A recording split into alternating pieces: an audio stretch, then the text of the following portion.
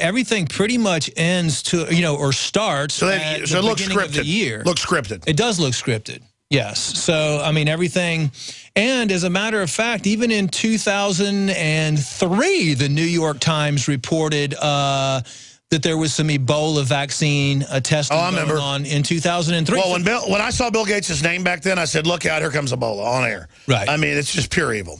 So it's not like, they haven't been testing Ebola vaccines. They've been testing Ebola vaccines and owned the patent on Ebola strains for a long time.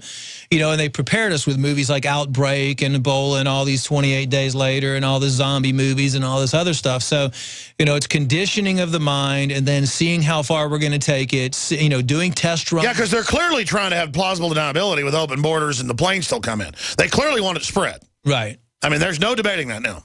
But they're always going to test they always test everything in these African countries because, these are poor families, these poor environments. No one's ever, there's not a lot of media over there. It's not going to get out. It's kind of secretive. It's like testing. It's like giving black people syphilis. Nobody will believe if they complain. Just shoot them up. Just. Right. And a lot of the testing goes on, back in the jungles in Africa, originally with... That's where the Pentagon's got the testing facilities. Right. The HIV testing a long time ago and the AIDS virus and all that stuff and Ebola, all that's usually tested in these jungles somewhere in Africa. Something tells me we're not going to hear about this from Al Sharpton, though.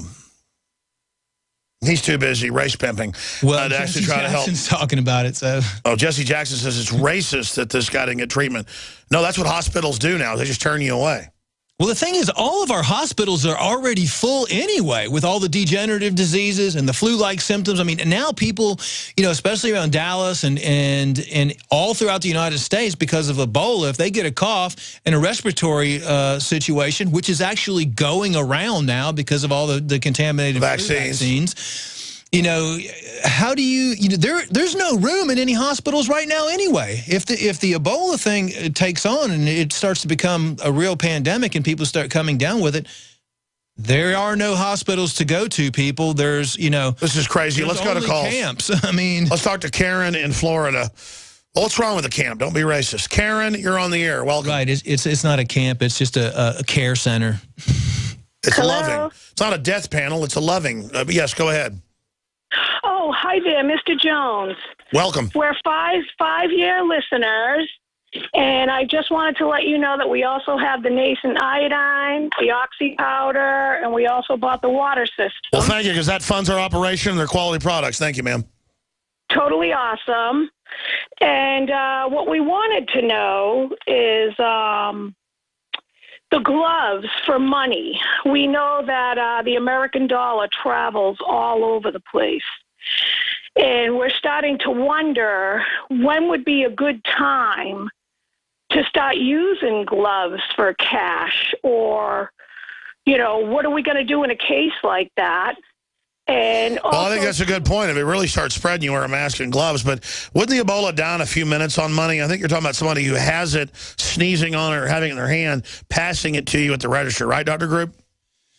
That's a good question, and there's a lot of controversy out there right now. It's one of the things we're trying to figure out is how long does the Ebola virus live in fluids? Like, let's say, for example, you go to an ATM machine and you have the Ebola virus. Well, your body fluids are going to touch the little pad, the keypad on there.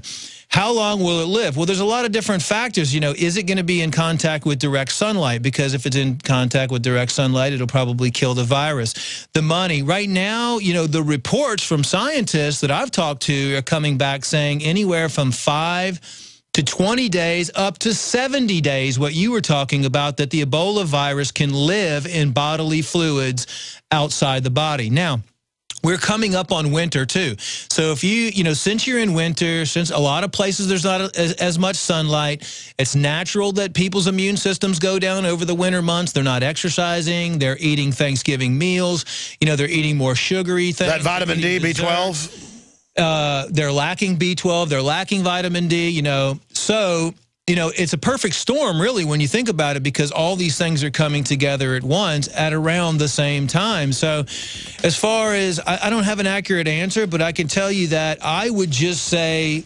that the Ebola virus could possibly live in fluids outside, if it's not in direct sunlight. Sure, they're saying it may be going airborne. When we don't know, ma'am. We'll try to figure that out, but it's definitely serious because the government is like trying to aid and abet it, basically. And by the way, they do make gloves that are made. Hold on, we got to go to break. We're going to come back with Jay and others. Storing thousands of airtight coffin liners in Georgia that they basically call mass cremation devices. We have all the documents on that. This is what the CDC is out currently buying right now.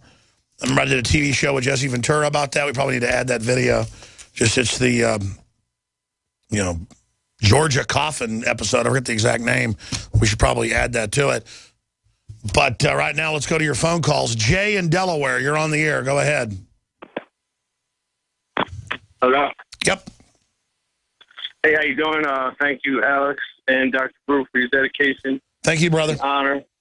My question's for Dr. Group, and I'll take my answer off the air because I'm at work. What supplemental regimen would you recommend for someone who has hepatitis who does not want to do the interferon treatment? Well, what I would recommend is you find a good doctor in your area, maybe somebody that has experience with different types of IV bags, ozone, ultraviolet blood irradiation, somebody that can work with you that has experience in, utilizing some of those compounds. My personal experience, just some of the things that we've used to help support people with hepatitis are oregano, silver, iodine. I'm not saying that that's, obviously I can't state anything, that would work on any disease because I've already been, raided and almost arrested and thrown in jail for making claims. But those are things, it can definitely be worked on effectively if you find the right doctor in your area, no doubt about it. And the interferon that they give in such high doses that it's really not, it can actually be damaging to the body. There was a company in Switzerland that was producing a low-level interferon product that we used to use with some really good success. But another thing out there that you might want to look at is called MMS. It's a Miracle Mineral Supplement, and read up on that as well. And again, though, I mean, no doctor can sit there over the air and specifically diagnose somebody. Got to do tests, got to look at them. But thank you so much, caller. Let's go ahead and talk to Anonymous in Oklahoma. You're on the air. Hello, gentlemen. How are we doing today? Good, brother. Thanks for calling. Hey, I got two things for you. I've got a source that works at the hospital here in Oklahoma City that they recently, I heard you speak about earlier, saying that they were being tested for the Ebola virus. Yes, sir. That's in CBS News. Report: Oklahoma City Hospital isolates patient exhibiting possible Ebola symptoms. Go ahead. My source on the inside says that they worked there in admitting there and said that they have, this individual has been tested. It came back negative. Good. She's under a psych evaluation because this individual had said that she was exposed, had intercourse with an individual who had thought they had Ebola, and they took they didn't take any precautions. Yeah, there's going to be a lot of craziness that comes out of this scare as well. Exactly. And also one more thing, Alex, you know how you've talked in the past about how they project what they're going to do before they do it, whether they do it in movies, films, the pain in Colorado and the airport there. I don't know if you guys have been watching this. It's a show on FXX called The Strain. It is a new take on a vampire story by Guillermo del Toro. He's doing it. The symptoms of these people when they're infected by this vampire, they have muscle spasms and their eyes turn red. The CDC is involved in this show. They're completely incompetent. There's one individual in the storyline who has seen what's happened. He's trying to wake other people up, and they've basically said he's killed people, and they've tried to turn the media against him in this show. And it's basically projecting 101. I mean, it's spooky how the similarities are, and this whole storyline takes place in New York City. Looks like a pretty scary show. Thank you so much. God bless you. Let's talk to Peter in Washington. You're on the air. Go ahead. Hello, Dr. Group. Go ahead, sir. Hi, Peter. You can hear me. I buy your product, and I wanted to ask about a couple of other products that I take, if you don't mind, okay? Yeah, we're not screening your call, bro. You're on air. Yeah, TA65. What do you think of it?